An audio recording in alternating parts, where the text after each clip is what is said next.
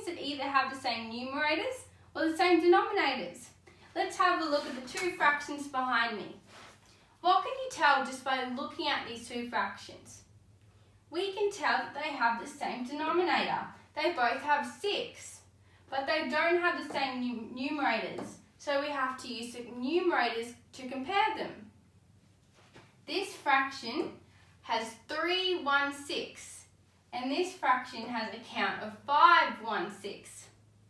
So this fraction must be greater. Let's check.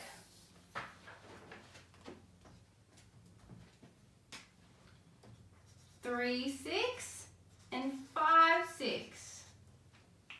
We can easily tell that 5 6 is much greater than 3 6. Let's have a look at another one. Now we have two more fractions. Let's have a look at them. This time we have 1/3 and 1/5. How do we compare these fractions? Well, we know they have the same numerators, but the denominators are different, so we have to compare them using their denominators.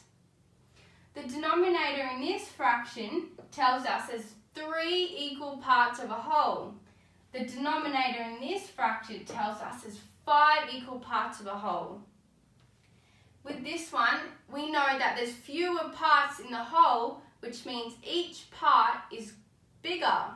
So we know this fraction is greater. Let's have a look at that.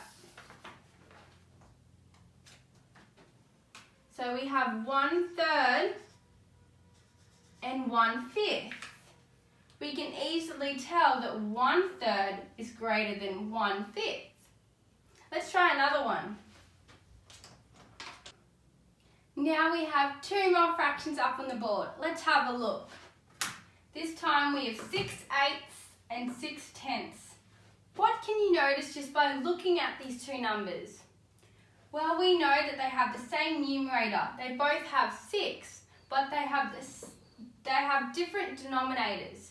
This is how we can compare them using their denominators. The denominator in this fraction is 8, so we know there's 8 equal parts in that whole. This denominator in this fraction is 10, so we know there's 10 equal parts in that whole. This fraction has fewer parts, so each part must be bigger. That's how we know this fraction is greater. Let's check that one out. We have 6/8 and 6/10. We can tell that 6/8 is larger than 6/10. My challenge to you is to find out which fraction out of the pairs is bigger. Then I'll show you them up on the board now. Thanks.